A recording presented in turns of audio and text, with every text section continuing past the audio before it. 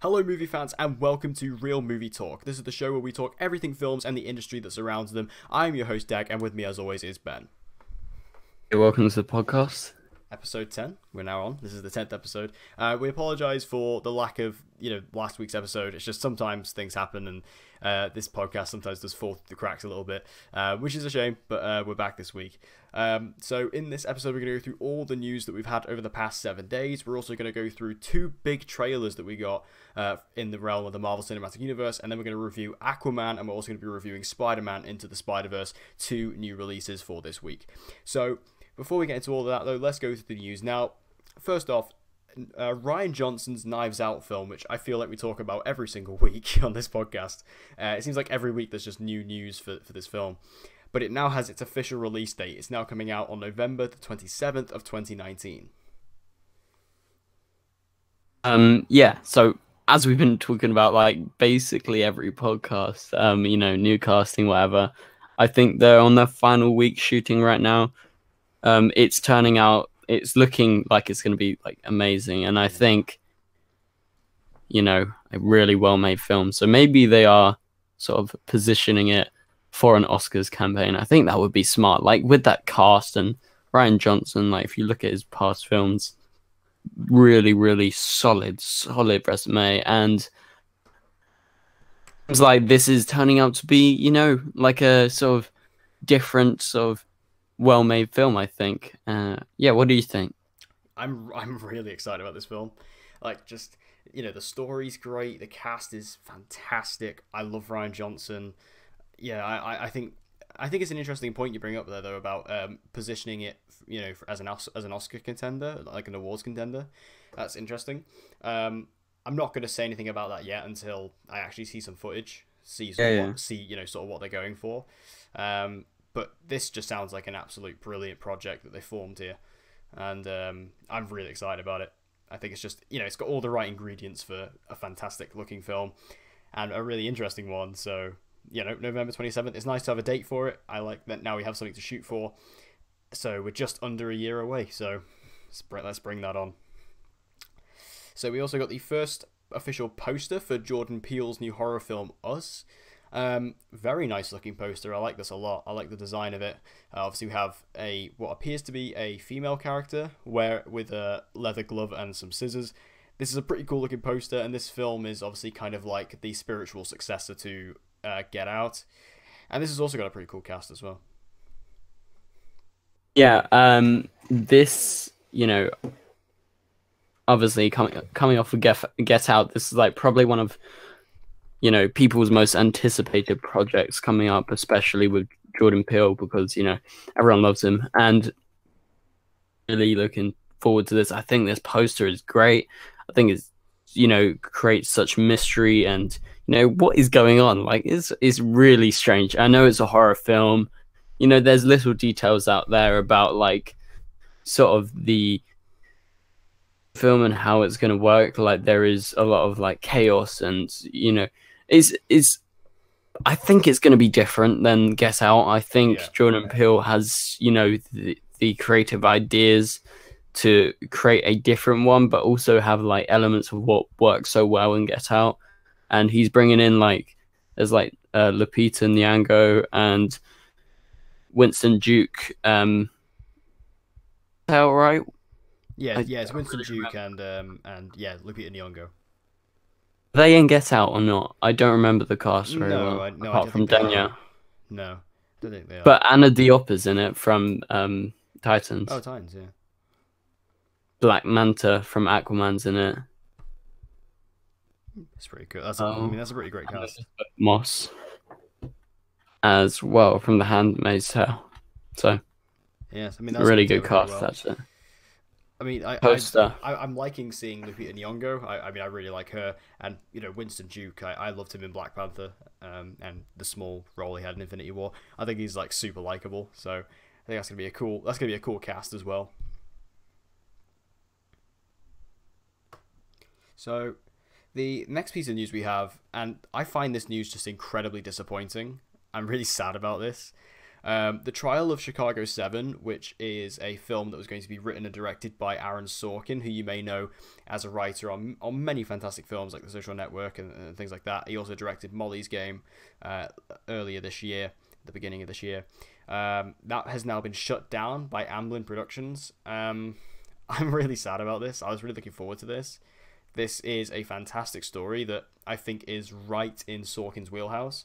Something that he would have been, the perfect choice to adapt. And it's just kind of been gone. And what's interesting about it as well is that it says it's being thrown away due to budget concerns, which I don't quite understand. I don't know, but I was looking forward to this. I'm just kind of a massive Aaron Sorkin fan. Yeah, I love loved him. Molly's Game. I thought Molly's Game was so good. It was one of my favorites last year, and the way he writes and even directs his films with Molly's Game, his first directing sort of appearance. I'm just sort of up for anything he does, and I don't know much about the Chicago thing. But I have no idea what it's about, but anything with him I want it, and it's kind of sad to see this when I saw the report. But yeah, I just think this is like disappointing because again, I love Aaron Sorkin. Like, just as a writer, I thought he was fantastic. Anytime I saw a project that he was attached to, I got excited about it. And then when he finally announced he was going to be making his directorial debut with Molly's Game, I knew that film was on my radar, and I love Molly's Game. So yeah, I was really excited about his next project, and he was going to be directing this as well, and it's just kind of gone into the fire. So I don't know, it might come back up at some point. It might sort of resurface in a couple of years' time, maybe. But for now, the movie has been officially kind of canned, which is a bit of a shame. And the next piece of news is that we have that Scott Derrickson is officially signed on to direct Doctor Strange 2. I thought they were going to wait with this news due to Avengers 4. I didn't think they really wanted to push this, even though I guess we all know that Doctor Strange is going to come back and he will get a sequel. But also, I saw Jeff Snyder from Collider talk about this as well. Didn't we already know this? yeah, I feel like we knew this, but it's just a confirmation. I don't think you need to look into it too much. I think it's just like them saying, yeah, he's definitely coming back. No one else is coming in instead. Don't worry about that. It's going to be the same. Looking forward to that. To be honest, when I saw Doctor Strange first, I was like in a really shit seat. So I was just kind of mind fucked the whole way, and my eyes were hurting after. But I really, really liked it, even though my head hurt. Did you see it in IMAX? In the normal cinema. Oh my god, in IMAX, that thing is trippy. I really liked it, especially I'm a massive Benedict Cumberbatch fan. I just love him so much, especially in Sherlock. That's like amazing. So I really liked it. I really liked Doctor Strange. He's like one of my new favorites. So to see more from him. Yeah, and I honestly think he was like the standout of Infinity War. He was definitely one of the standouts for me. Especially because I really like Doctor Strange. It's probably one of my favorite MCU films. Actually, it's definitely in sort of like my top sort of 8, 7, somewhere around there. I think it's really fun and just a bit different than your average sort of origin MCU film. I think it's got a bit more to it than that. And yeah, like I say, when I saw he was going to be in Infinity War, I thought that was really cool, but I didn't expect him to have as big of a role as he did. And I thought he was an absolute standout. Everything about him was great in that film. And even like his little cameo in Thor Ragnarok, I thought was really fun. So yeah, I'm really excited about Doctor Strange 2. I'm going to be interested to see who the villain is, because they kind of set up Baron Mordo to be the villain in the post-credit scene, but then I have a feeling they might go for Nightmare, but we'll have to wait and see. I really want them to kind of go down a bit more of a horror scary route with this, because that's what I kind of thought the first one was going to be. It was going to be a bit, because Doctor Strange is a lot more like supernatural, and I kind of want them to embrace that instead of just doing a bit more. But then again, I have to look at this and I'm like, yeah, it's Disney, and obviously they want to go family friendly, so it'll probably be a bit more of the same, but I really like the first one, so I'm perfectly happy with this. They're going to get I think they're going to try and get the old writer back, because I know Scott Derrickson is co-writing this, but they haven't got the other co-writer yet, so we're going to have to wait and see who that is going to be eventually. But definitely good news. Now, Sony has officially announced that Venom 2 is in development. Not a massive surprise after the extreme runaway success of Venom, which I don't think anybody saw coming. So yeah, I mean, Venom, obviously they set up a sequel, and with Carnage, which I can't lie, I definitely want to see that. I really want to see Woody Harrelson as Carnage. I think that's a great casting. So I think that would be really fun. If the movie just carries on just being like this kind of self-aware, dumb superhero movie, then I'm fine with that. Yeah, this excites me, and it doesn't surprise me because, you know, it did so well, and you loved and enjoyed this film. It's not a very good film, but No. I just enjoyed it so much. I was laughing so much, like, throughout. I thought it was hilarious. And it just, yeah, it doesn't surprise me, but it very much so excites me because, you know, when I came out of this film, seeing the ending scene, I was like, I literally said to my friend, I went, I want to see a sequel. I want to see this. It's going to be so much fun. I hope they sort of maybe make a better film, but also keep that humor. I really like that humor. I thought it was funny. Yeah, I mean, I was saying to my friend the other day, like, just some of the scenes are really making me laugh. Like the scene when he first sees like the Venom face in the mirror and he makes that scream. I think it's really funny. And the scene of him like getting into the lobster tank in the restaurant's really funny. Or the elevator scene was fun. Yeah, the elevator scene's good as well. Like, I mean, I did enjoy Venom. You know, even though it's not very good, it is entertaining. I can't lie. I did have a good time with it. So yeah, Venom 2, sure. As long as we definitely get Woody Harrelson as Cletus Cassidy, that's perfectly fine with me. Now, Chris Messina, sorry, has been cast as Victor Zsasz in the Birds of Prey film. Very interesting villain choice. I didn't expect them to go with this. I mean, Zsasz is a pretty terrifying, pretty scary villain, but I mean, it seems like with this Birds of Prey film, they're really trying to go with an R rating, like a hard R, which I'm perfectly happy with. I think that's a great decision. And if they're going to do this with Zsasz, who is a very brutal, very bloody, very violent Batman Batman villain, I think that's awesome. I'm not 100% sure on the casting. I don't really have an opinion on the matter because I don't really know who he is, personally, but I was just looking at him and I was like, I don't really see it. Yeah, so Zsasz is interesting. I don't actually know too much about him, so, you know, I've heard of him. You know, he's in the Gotham TV show. He's come up multiple times, so I know he's like a psychiatrist and of like has connections to Bruce Wayne, and after the loss of his parents, you know, he sort of goes a bit crazy, and then essentially he suffers like a sort of breakdown and becomes a serial killer of sorts. I know that. I know like a rough guideline, but I don't really know the character too well. And Chris Messina, who he is, so I don't have, like you, I don't really have an opinion on it, but I like it that, you know, we're going for these Batman villains, and like I think it's going to be good. I'm really looking forward to Birds of Prey. Actually, I did see Chris Messina in Live by Night. I really did like Live by Night. It's a Ben Affleck film. Yeah, I think that film was a bit underrated. Yeah, I thought it was like very underrated. I liked it a lot. Well. Yeah, I think you know, it's an interesting casting, but interesting casting. I don't know much about the character. I think it's going to be, you know, I'm really looking forward to Birds of Prey, especially to see Huntress on the big screen. Yeah, I mean, and I'm excited because I get to see Black Canary, so that's all really good. Well. So it's a character for everybody. Now we also have the first official moving poster for the live-action Sonic the Hedgehog movie, which has garnered the fair few memes since its release.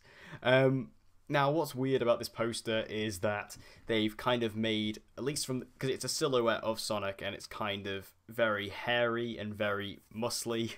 It looks really odd. Sonic has never been muscly. He's always extremely spindly. But what did you think about this poster? So looking at this poster, right? have that sort of same reaction as everyone. Everyone sort of had like a mental meltdown over this. I feel like I haven't read into it too much, but I just thought it was a kind of good teaser. I didn't think of it as like anything bad or anything. Yeah, And some people are like seriously overreacting.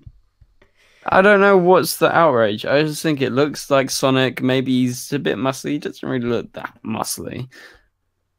He's a bit hairy. I think they're just trying to make it a bit, more. I don't know how they're animating it, but I'm guessing they're doing 3D animation. I'm a massive Sonic fan. I've always loved Sonic, so like 10 years too late on this, but people are gonna like this. I think it's gonna be pretty good, unless there's like a backlash because people, you know, hate this new poster because it looks, so bad and whatever. But I don't think so. I don't think it looks that bad, but that's just me. I think Um, it's weird because I mean I have to say this right now. I'm a huge Sonic fan. I grew up with Sonic, so I've been very interested in this film. I mean I always get super interested anytime there's a new video game movie, just because it's like maybe this one will be good. I mean Tomb Raider was pretty decent to be fair, but I think that this poster is it did throw me off when I first seen it. But then as I looked into it, I'm just like, realistically, I can't see anything. Like I can't actually see anything. So I will withhold judgment until I see something. There were a couple of leaked posters which I reported on, which yeah they're leaked, so who knows if they're real or not. And they do look pretty horrendous. But I meant it like early in the process back then, because like they had like Chris Pratt in one of them, and apparently Chris Pratt was apparently eyed for the lead role apparently before James Marsden got it. So, it's a hard thing to judge. But also, one thing to know about Sonic fans is that you can't please them. They're like Star Wars fans. You can't please them. They, again, as someone who grew up with Sonic and who's been a part of this kind of fandom throughout the years, the amount of negative reaction I've seen to every game that comes out is ridiculous. Although Sonic Boom, I will give you that. That movie was absolutely, and that game was absolutely atrocious. But I am interested in this movie. I'm gonna wait and see, because I know Jim Carrey is playing Dr. Robotnik, and that's just great. I don't know how that's gonna play out. It's Yeah. kind of like perfect in my head, but then I'm kind of just like, how's this gonna translate to live action? And then they've got like Ben Schwartz is playing is voicing Sonic, and I'm pretty sure they've announced a couple other things as well, a couple other castings. But yeah, there's not really much to go off here, but I just need to wait till I see like a trailer or something before we actually fully decide what's going on with this movie. Yeah, Now, oh, it's gone. it's good. No, I'm looking forward to it. What was it? What was the animated thing? Was it a TV show or was it a film? It was a TV show, so they did a game called Sonic Boom, and then there was a TV show alongside it. I think it was on Cartoon Network. I might be wrong. Yeah, it was like in the, I don't know, late 90s. I think it was like 80s or 90s or. No, no, no. We, This Sonic Boom show was like a few years ago. This was a couple of years ago. oh no, I'm not talking about that. I'm talking about the old one. Yeah, the old one. The old one's all right. The old one's quite decent. And then they did like there was Sonic Yeah, X, which was fine. There was Sonic Underground, which I really liked, but a lot of people didn't. I loved the old TV show. I was massive. Like when I was growing up, I think it was 1993 to 94. I loved that. Obviously I wasn't live then, but like when I was sort of growing up, I always watched that, and because I played like, different games of Sonic on it. So I was a big fan. So big fan of Sonic. I love his stories to it. Yeah, yeah. Like Sonic in sort of other media has been interesting. Like I say, that classic Sonic, I think it was called the Classic Adventures of Sonic the Hedgehog. That was a good show. And then yeah, they did Sonic X, which like Sonic X was like kind of your typical modern day cartoon at the time.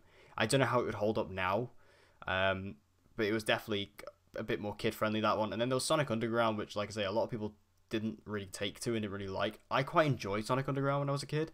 I don't know if it's just because that theme song was banging, but yeah, it was it was interesting. But I'm definitely excited about this film. In a way, I'm not sure if I should be, but I am. Now, Amanda Adoko is being eyed to write a screenplay for a Plastic Man film over at Warner Brothers.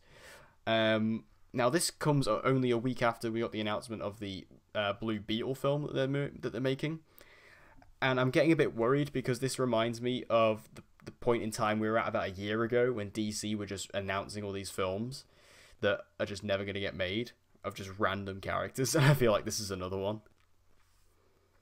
When I saw this, I didn't really make too much of it. I'm a big Plastic Man fan. I really do love him. I haven't really read any comic books with him, but I do like him in the animated series, like Justice League, the animated series, and all of that. I think he's great. He's really hilarious. Also, Batman: The Brave and the Bold.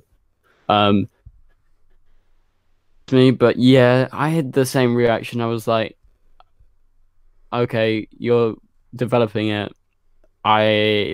Show me that you're actually going to do it. Take it. Basically, I'm not taking it too seriously right now until there's like anything. Same with Blue Beetle. Yeah, it's interesting. I do like Plastic Man a lot. Like he is just a really fun character, and actually has an interesting origin. Blue Beetle, like out of the two, if I had to choose one, I'd definitely go for Blue Beetle, just because I do really like that character. But yeah, I just feel like Plastic Man is I think that might be a difficult one to sell. I feel like a lot of these DC properties are. I mean, I think we'll be talking about Aquaman later, but I think Aquaman's doing fairly well, or pretty well. So they've managed to sell people on that. So maybe they do have the potential, but for me, I think the casting is key on this one as well. Waiting to see who they cast, because I imagine they'd have to get like a proper comedic actor. I tell you who'd be great for Plastic Man. It can't happen, but Paul Rudd. That would be hilarious. Paul Rudd would be a perfect Plastic Man. It can't happen now because obviously he's Ant-Man, but it would be, if I could like fantasy casting, I'd definitely go Paul Rudd. That'd be funny. I would. But yeah, do you have any ideas for a casting? Yeah, I think Paul Rudd. Now Yeah. looking at it, I think that's hilarious. Yeah, I don't know. I don't know apart from that. I think that's a great idea. Yeah, it would be pretty funny. I could imagine like someone like doing like a mock-up, like Boss Logic or someone doing like a mock-up poster of that. That could be quite good. Yeah. Interesting one. We'll have to wait and see what happens if it actually goes anywhere. It's still like, regardless of whether it happens or not, it's a few years out anyway, so we'll have to wait and see. Now, final piece of news is Rami Malek, who is obviously known mostly for Mr. Robot and also very recently as Freddie Mercury from Bohemian Rhapsody. He was apparently being eyed to play the villain of Bond 25 before he got scheduling conflicts for the final season of Mr. Robot. Do you think Rami Malek would have been a good choice for this villain? I think he's different, maybe I think the Bond villains, they try and make them look, the normal typical villains. So I think changing that would work, but I think Rami's a good actor. The more I think of Bohemian Rhapsody, the more I dislike it, Really? personally. But I think he would make a good villain. I just haven't seen him in too much apart from Bohemian Rhapsody and a bit of Mr. Robot. Well, Strong opinion. That's not very good because you're missing the key part of his filmography, which is Need for Speed. Need for Speed, yeah. He strips naked and walks through an office. Nice. I remember I put that scene in my review for Bohemian Rhapsody just because I felt like it. I won't lie though, I really like Bohemian Rhapsody. It's not the greatest, but I really like it. I don't know if it's just because like all I really wanted from that was just a celebration of Queen, and that's basically what it was. But yeah, I enjoy Bohemian Rhapsody. I don't know about this casting though. Like, I don't know if I see him as a villain. I mean, it's hard to judge because obviously don't judge it before you see it. I know everyone brings out the Heath Ledger thing, but I don't know. I just don't really see. I remember when I first read this report, I read it as Rami Malek eyed for Bond 25, as in Bond. I was like, what? I was like, but then it was like late at night, and then I had to like reread it. I was like, oh, okay. But yeah, I mean, it definitely would have been interesting. I would have to see what he did with the role and how he did it, how he looked. Because I mean, Bond has obviously had some fantastic villains throughout the years, played by some great actors. Like, I think Silver from Skyfall was amazing. Obviously, Le Chiffre by Mads Mikkelsen, Casino Royale. So that's a fantastic villain as well. So you know, Rami Malek, he's definitely interesting, and probably would have been like a bit of a younger villain. But yeah, I would have liked to have seen it, but it's not going to happen. So unless they delay Bond again, so they can wait until they get him. But I that today. They're starting Bond 25 pre-production. Gonna shoot. When is it? Autumn. I don't know, something like that. yeah, I mean, it's got to be pretty soon. I mean, I guess they're gonna just move forward. I'll be interested to see who gets this role now. Yeah, they are starting pre-production, so they will be casting and whatever now. Yeah, well, that's pretty cool. Now, we also did get a couple of huge trailers this week. We kind of spoke about this in the last episode, about these couple of trailers that we knew were coming up. So, the first trailer we got, which came out only like a day after we recorded the last episode, was the trailer for Captain Marvel. So, what are your thoughts on this trailer? I liked the trailer. I didn't love it. I really did like the first one, personally. I thought it was quite good, but it didn't hype me up more than I'm already pretty hyped for it. But I'm not like majorly hyped. I'm just sort of like, because I like Brie Larson, I like Samuel L. Jackson, I like Jude Law, but convince me yet with the characters in the film yet. So I don't know. I liked the trailer, but it didn't like super blow me away. Yeah, I agree with that. Like, I think this trailer was better than the first one, personally. Like, I think I said this on the last podcast, but the first trailer didn't really impress me. It didn't really grab me. And I wasn't really convinced with Brie Larson as this character. I know she's a fantastic actress, but there are just some actors and actresses who aren't meant for certain roles, and I've never really seen Brie Larson in this role, and I still don't really. It's like me and Ben were just on a podcast earlier today, and we were talking about Ezra Miller as the Flash. Like, Ezra Miller is a great actor, but I don't think he's right for the Flash. I don't think Brie Larson is right for Captain Marvel, personally. And she was better in this trailer because she actually did have some dialogue that we actually get to see her speak herself on camera, which, again, slightly better, but I'm still not there yet. And I'll wait until the movie comes out when we get a full, showcase of what she can do, but I'm not really there yet. And this trailer, although I did enjoy it more, and there was a bit more to it, and there was a bit more life to it than I felt. And there was like some really, like, visually, I think this trailer's stunning. Like that end shot where she's just flying through space, like shooting stuff. I was like, that is a stunning shot. I don't feel hyped for this movie.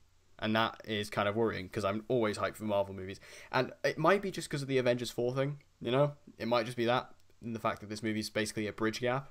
But I wish I was more excited for this.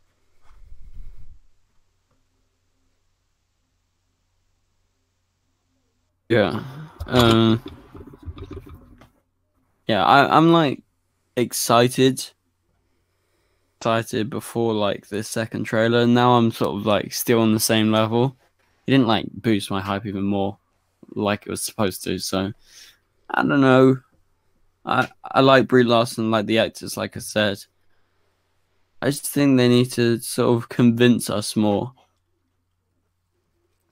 Yeah, I mean, have you seen the theory that that Nick Fury, how he loses his eyes because the cat scratches it out?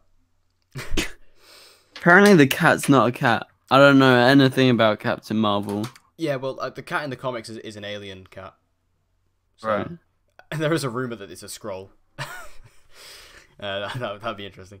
But like one thing I'm worried about with this as well is just like I said this I think in the last episode when we reviewed Robin Hood, but like I don't know if I'm excited to see Ben Mendelsohn in another villain role. Like I don't know if I care. Like he's in like every villain role. He's like the #1 go-to guy for like big budget villain, and it's just I don't know if I need that in the MCU. I really like Ben Mendelsohn, but like after Robin Hood, I'm just kind of tired of it. Like he needs to do something else.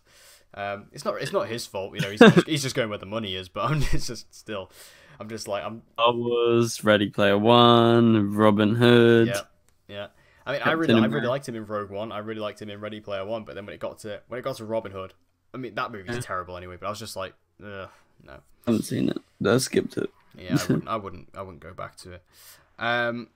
But yeah, it's an alright trailer. It's decent. It's just I'm not as hyped for it as I wish I should be. Now, the real talking point of the week was we finally got the trailer for Avengers 4, which has now been officially revealed to be Avengers Endgame.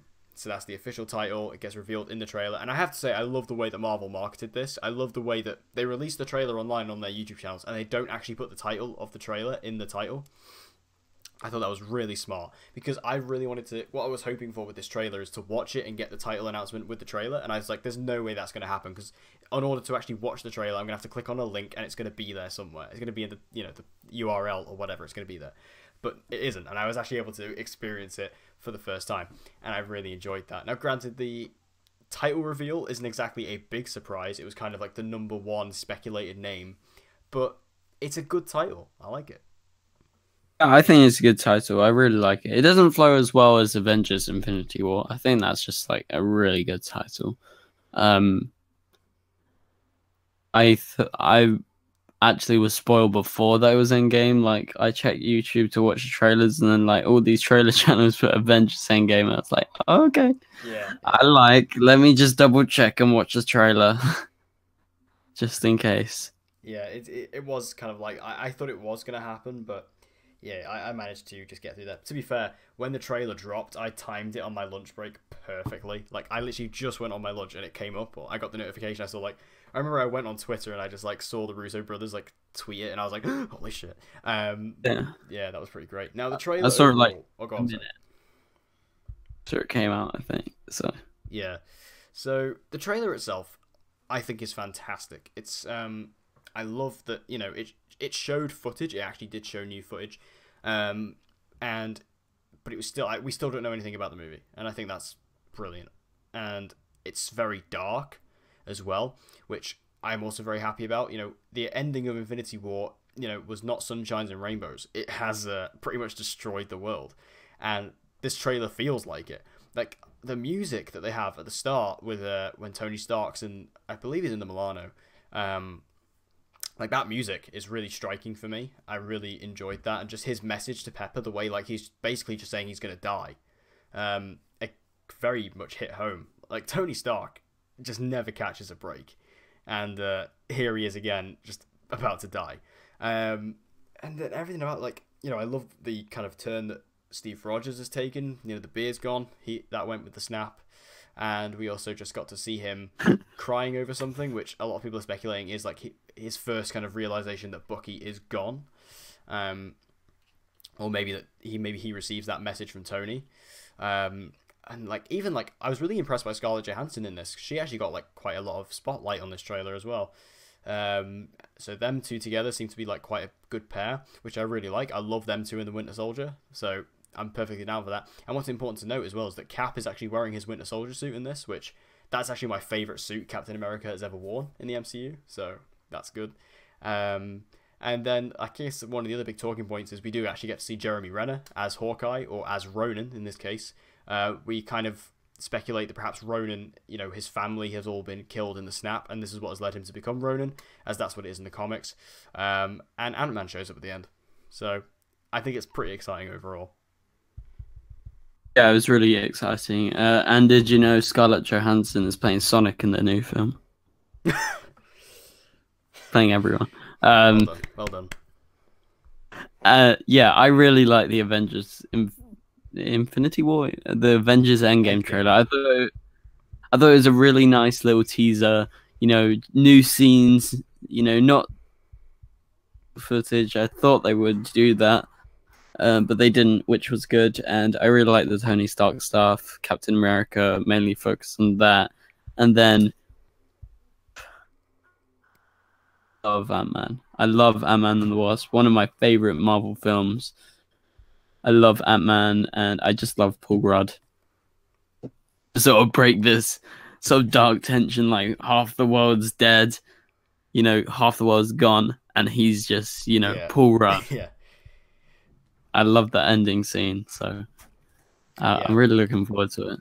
Yeah, I definitely love seeing Paul Rudd at the end, especially because, like, I've seen people like make memes and stuff like that where people think, oh, Captain Marvel was meant to be the one to save the universe. It's actually going to be this guy, which is true. Like, I've always said this. Like, Ant-Man is a powerful character. to have. In terms of like what he can do, like because he can just get inside things and then just explode them from the inside, like we saw that in Civil War when he got inside Tony's suit and stuff. Like he's pretty powerful. Yeah. So it's gonna be really cool to see him. Obviously, in the Ant-Man and the Wasp post-credit scene, we see that Janet Van Dyne says to him, "Don't get caught in a time vortex." I think that's obviously way too big of a coincidence to ignore. I think that's what obviously is going to happen here. They're going to learn that they can time travel via Scott Lang, and then they're going to go into the future, the past, whatever they're going to do. Like, I think we're going to see both. Like, we've seen like a future Tony Stark in the set photos. It looks like we've also know there's like an older Cassie Lang who's been cast. So, you know, this movie is just going to be mental. It's just this trailer is also the biggest trailer of all time. I should mention that as well. So this movie is probably going to be in the top 3 biggest films of all time, maybe even the biggest, depending on how it goes, if it can topple Avatar. So yeah, this is exciting. I love this trailer. I can't stop watching it. I'm still watching it today. Yeah. I love it. It's really good. By the way, just a quick shout out. I really want to see Ant-Man 3. I love Ant-Man. Oh, yeah. I have to say, because obviously I think I've said this to you before, but I wasn't like a massive fan of Ant-Man and the Wasp. I liked it, but I didn't love it. I watched it again last Saturday, and I watched it at home, and I quite enjoyed it at home. I think I enjoyed it a lot more. Ant-Man and the Wasp? Yeah, Ant-Man and the Wasp, yeah. Because, I mean, there are some films I feel are just better suited to watching it at home. Like, I feel like Solo, A Star Wars Story, which was a film I really didn't like. I watched it at home, and I kind of enjoyed it. And Ant-Man and the Wasp was kind of the same thing. So. I just loved Ant-Man and the Wasp. I watched it twice in the cinema. Yeah. I thought it was just so good. So funny. And I felt like it was a break from all the superhero stuff, you know? I felt like they actually just wrote full comedy, and it was hilarious. And yeah, there are some really funny, like the scene in the school, I think is hilarious. And the way he comes back into the van, and Hank's like, "Oh, hey, champ, did you have a good day at school?" Like stuff like that. I think it's really great. Oh, my favorite scene in both Ant-Man and the Wasp is the Louise scene when he goes, and so I went over here and I did this. And so when I met Scott for the first time, we, you know, that was hilarious. I was crackling. I was literally crackling every time. They should what they should do is at the start of Avengers 4 have a massive like recap of the MCU narrated by Michael Pena. Yes. that is what this universe needs. So yeah, the Marvel, we got quite well treated. We were meant to get a Spider-Man trailer apparently, but that was released at that Brazil convention thing. There are quite a lot of descriptions, like we've seen like quite a lot of stuff, like there is some interesting tidbits that came out of that. Like apparently there's going to be a relationship between Aunt May and Happy Hogan, which I think is fun. They're also going to develop the relationship of Peter and MJ, i.e. that's Zendaya's character. We also get to find out that apparently the reason why Spider-Man is wearing the stealth suit is because he's recruited by Nick Fury on the school trip, and that's the suit they give him because he doesn't have his suit with him. Apparently he's also going to be working with Mysterio, who is officially going to be played by Jake Gyllenhaal. We officially have that announcement now, which is amazing. And they're going to be working together. They're going to be brothers in arms. That's how they're described. And then obviously there's going to be like a villainous turn somewhere. I have to say, I'm so excited for Far From Home. Like, Spider-Man Homecoming is my personal favorite film of the MCU. I love Homecoming. And I just, Far From Home, everything I've seen about it, I love. I love the fact that they are using new villains that we've never seen before. I love the Vulture in Homecoming. I'm really excited that they're finally doing Mysterio, and I really think they're going to be able to do him some justice, because Mysterio, bit of a silly character, but I'm definitely excited to see what they do with him. And if they've got Jake Gyllenhaal, finally getting Jake Gyllenhaal in the MCU, that's a big get. So I'm really excited about Far From Home as well. Looking forward to it, but like I mentioned earlier on our other podcast, I like Spider-Man Homecoming a lot. I really liked it first time. Second time, I just couldn't rewatch it and I fell asleep. But I really like it. I just don't think it's that rewatchable in my opinion. But the new one, I love Jake Gyllenhaal. I watched him in The Sisters Brothers recently. He's so good. I think he's just such a great actor. So, I'm really up for that, especially. I don't really particularly care about MJ. I want my original Mary Jane from the other films, or my Emma Stone. Oh, who's she like? Gwen Stacy. Yeah, Gwen Yeah, Stacy. well, she was barely in Spider-Man: Homecoming. Like, bit annoying as well, in my opinion. In the scenes she was in, I don't know. Is this Zendaya? Yeah, I was like, man, I you get. I know, mean, the thing is, that I was my think the reaction. thing is the reason why I love Homecoming so much is because I was really worried about it because I was like I didn't want another Spider-Man movie. I just didn't care. I was kind of just like "Ugh, it's just gonna be the same old thing. But what I loved about it was that everything felt fresh and everything felt new. Like Flash Thompson was like completely different to any Flash Thompson we've ever seen before. Like MJ, as you know, she's Michelle Jones and she is played by Zendaya. She's completely different. I really enjoyed that, and the fact they didn't just dive straight into the romance. I thought that was really good. Like they had, you know, Liz instead, who was a different character we've never seen before. Vulture, villain we've never seen before. You know, on live action. So that's why I love Homecoming. And for me, like the Zendaya not having much screen time didn't really bother me. I mean, I really like Zendaya a lot. I even liked her back in her like sort of Disney days. I kind of grew up in that sort of time when she was on the Disney Channel. So yeah, I really just love Homecoming, and if we're gonna be getting more of that from Far From Home, I'm just here for it. The only thing I like Zendaya, and I haven't seen her Disney stuff, but I loved The Greatest Showman, so Yeah, I like that I movie a thought lot. she was very good in that. Yeah. So Yeah. that is all the news and all of the trailers.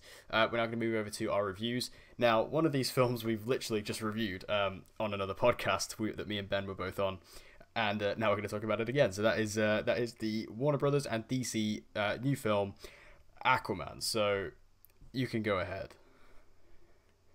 Yeah, so Aquaman follows Jason Momoa as Arthur, who finds himself battling with his sort of inner self as an Atlantean, but also as and his brother King Orm plans to declare war on the surface world, and sort of begins when Arthur's dad Tom Curry actually rescues Atlanta when he finds her, you know, on the shore, wounded, heavily wounded, and it leads on from there. And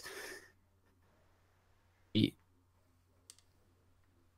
main core of the film is the feud between Arthur and his stepbrother Orm, and you know, we have in the background, we have like Black Manta and his side of the story, um, with him following close behind, and we have, you know, the adventure with Arthur and Mera, played by Amber Heard, and so what this film does so successfully, in my opinion, it's breathtakingly beautiful. It is, in my mind, like just absolutely stunning. I think to look at, and just to sort of, you're sitting there like in awe of this world that they've created. I think it's a great, you know, journey in world designing, because I think it's just so unique and different, and it's just wonderful, and pays homage to like Indiana Jones, different adventure films like that. And I personally really like the humor and the different sort of feel, the different tones James Wan uses, because he sort of incorporates different genre, and I really do like that in superhero films. Like the idea, like Dark Knight borrows from like film noir, sort of maybe horror elements, you know, thriller elements, superhero elements, and I think he does this. There's elements of horror in this, even though it's very light-hearted throughout. There's elements, heavy elements of comedy, superhero, adventure films. I think it's a nice little mix, and I think it really works together, and the humor really works, and I was laughing throughout. It's a very selective type of humor, but it works for me, and one just successfully actually captures that tone of Aquaman perfectly, in my opinion. And I feel like every scene sort of leads to the next, and there's not too much fat on the film, and it's not like extensively long. And throughout the film, I was just really kind of riveted, especially with the action scenes. I've mentioned this before, but the sort of action felt like I was actually in there. I felt like I was getting punched. I felt like I was getting stabbed and, you know, attacked by monsters.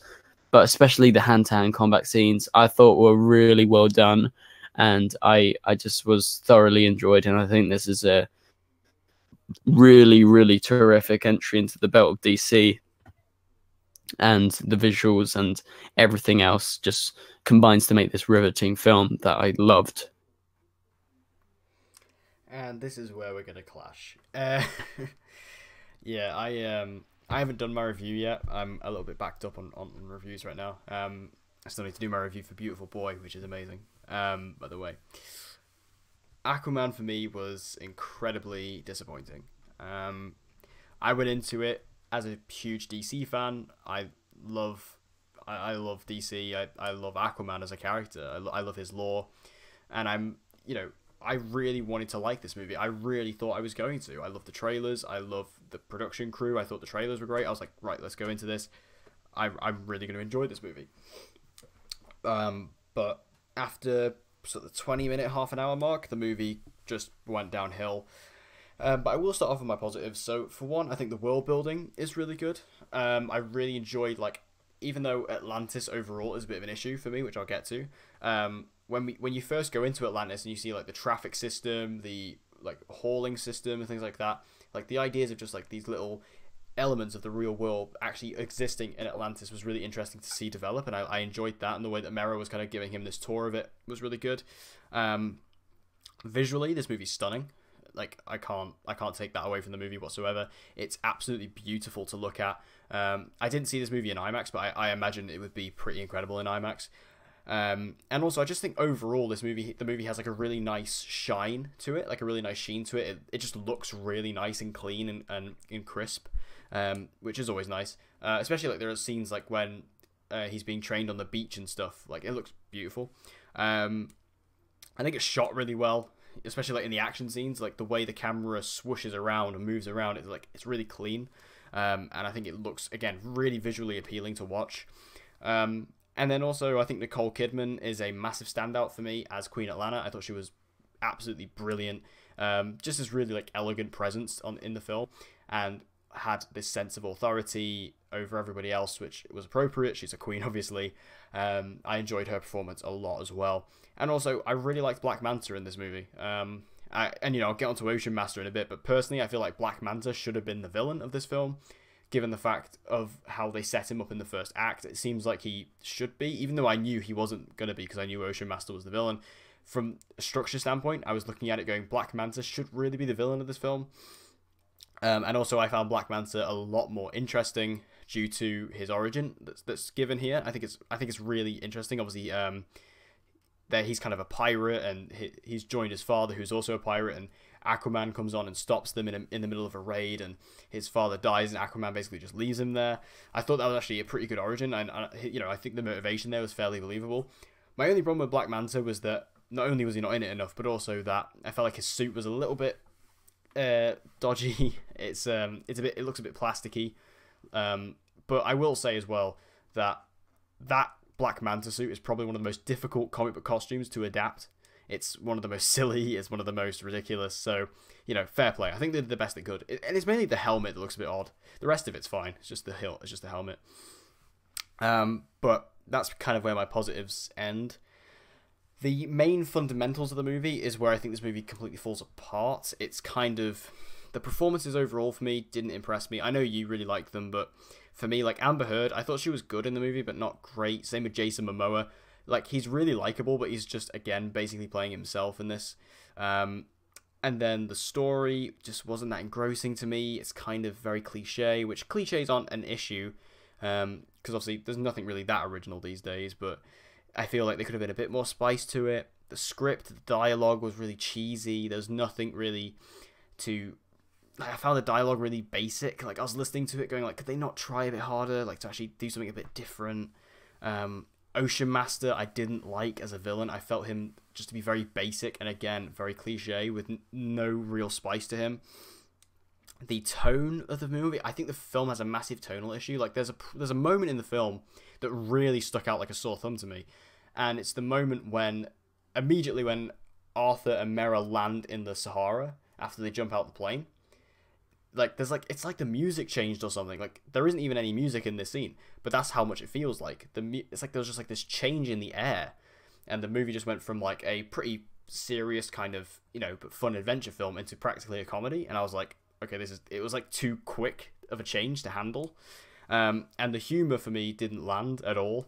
There was not one joke I really laughed at. The only one I kind of found slightly amusing was the one where he's in the bar and the guys come up and try and take selfies, and then you see how, you know, he progressively got more drunk throughout the night. I thought that was kind of amusing, but that was the only one I really kind of gravitated towards. So the humor didn't really work for me.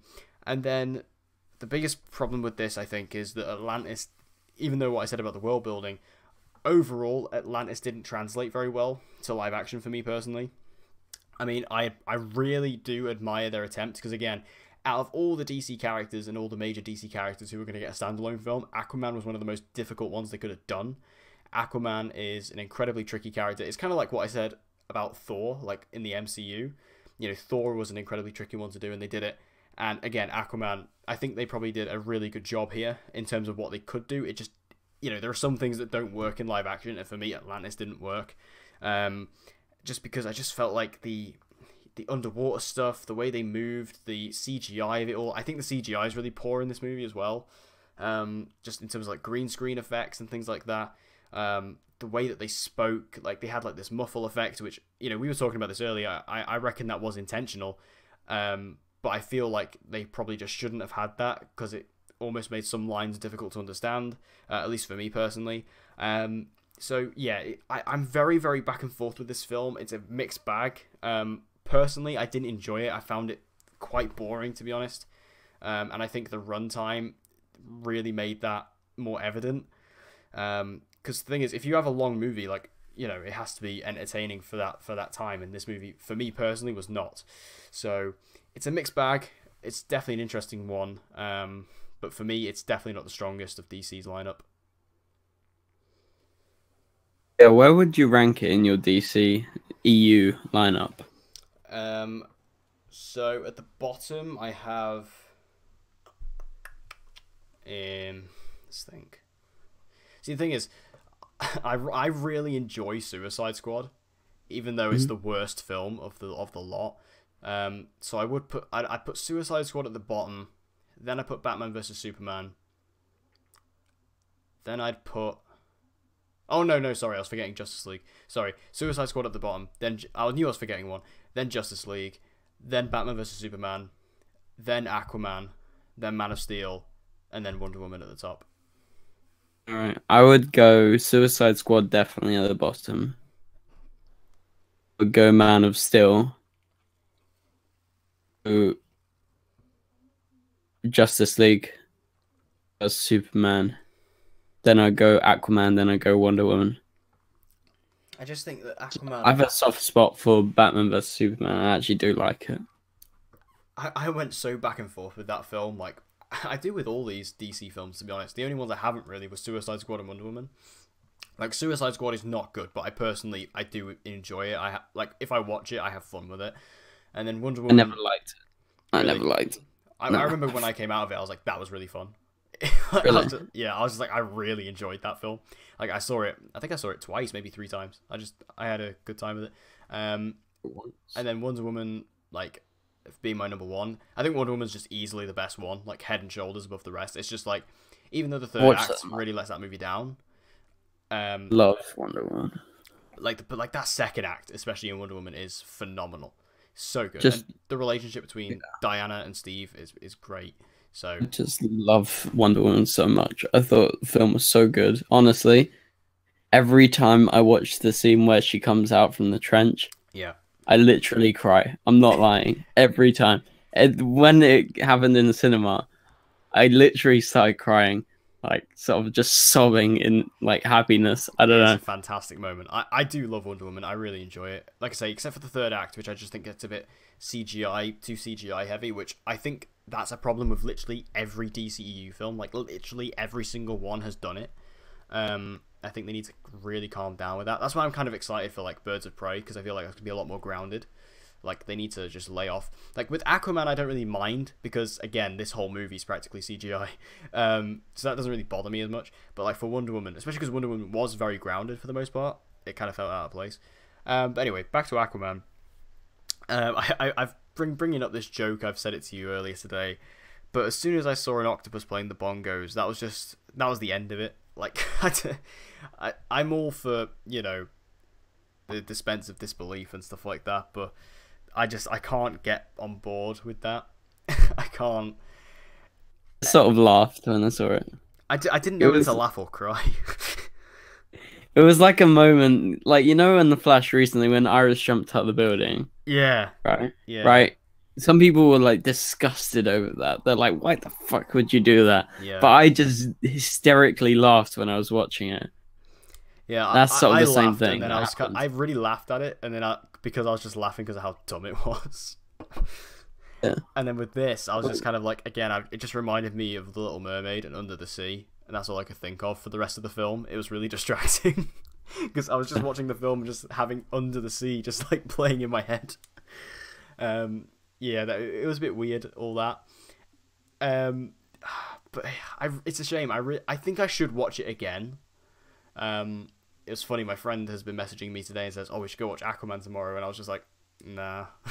Go watch it. Go watch it. Do it again. I might watch it again over the next week or so. Like I'm watching Bumblebee tomorrow, but yeah, I probably will go see it again just because I think I do need to give it another go. But yeah, I mean, thing is, here's the thing: all the stuff on the surface I liked, all the stuff in Atlantis I didn't. Like the scenes in Italy, that rooftop chase. Is Yeah, great. I love that. And I even like the stuff where like Mera's kind of like a fish out of water, no pun intended, where she's kind of going around to this market and not like eating flowers and stuff like that. Like that kind Oh of god, worked. yeah. Like that kind of that worked for me. I thought that was good. I thought that was That's quite funny, to be hilarious. fair. And I just think like this movie does have a lot of really good stuff in it.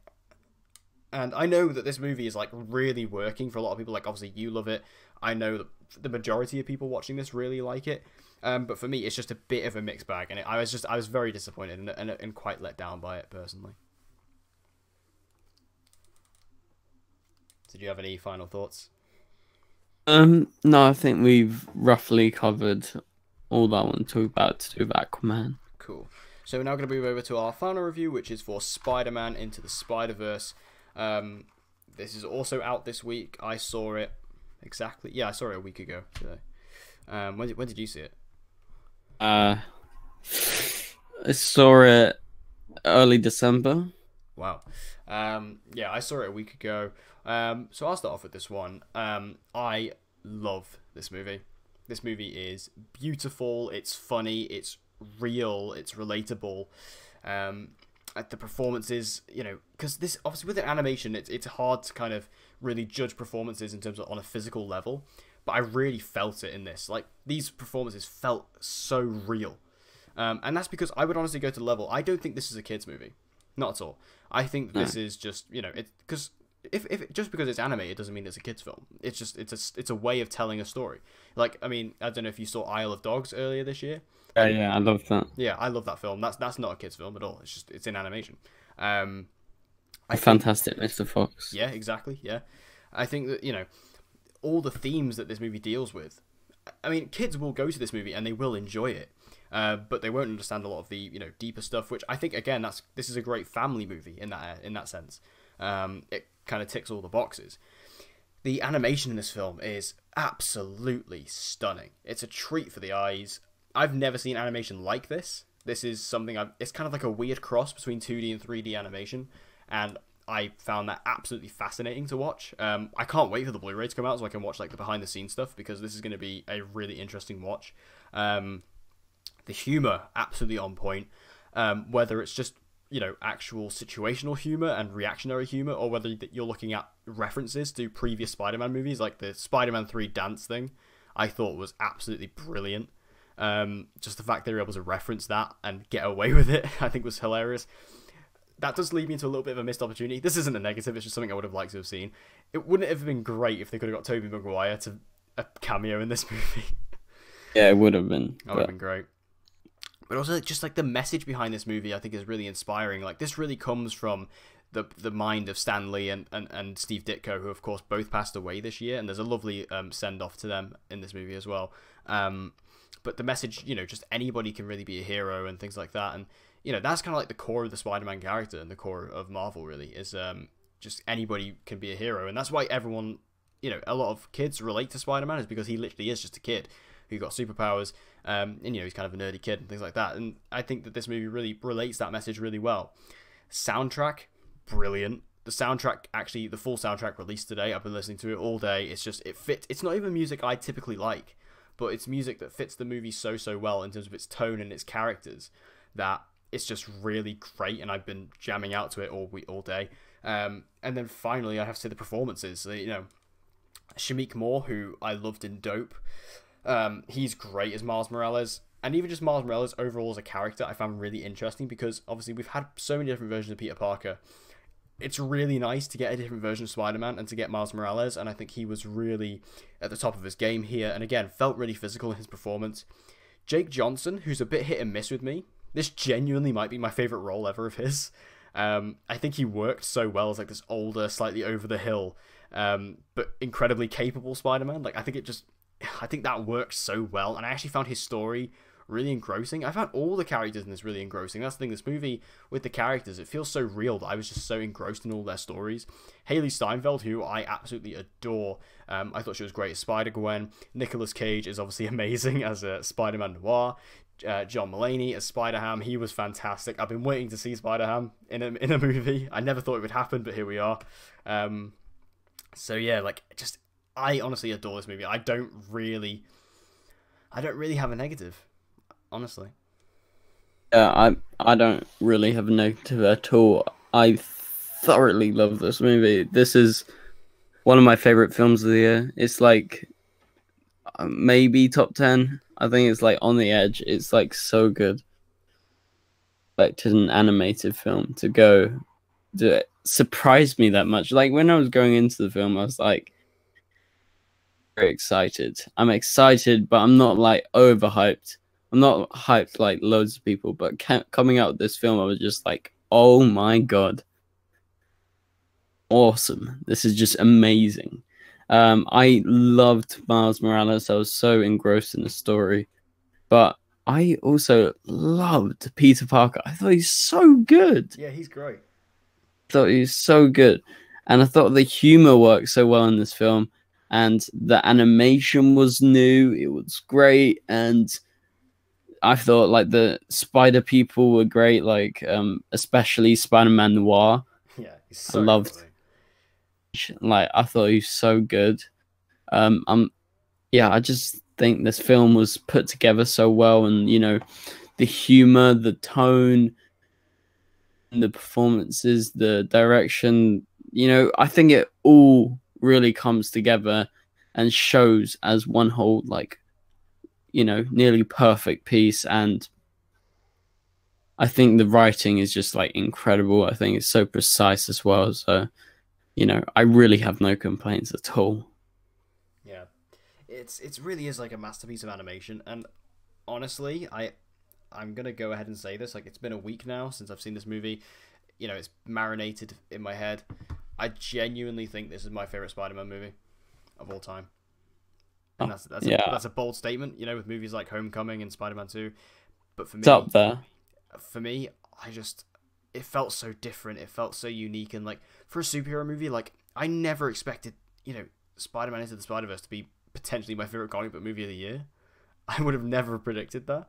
Especially with this year with Infinity War, Black Panther, like there's no way I would have predicted that Spider-Verse would be my favorite comic movie of the year. But it's just, this movie felt really special. This movie felt really unique, and I, as a cinema goer, as a film fan, I love when I get to see a unique film, something different, something that kind of subverts my expectations, and this movie completely did that.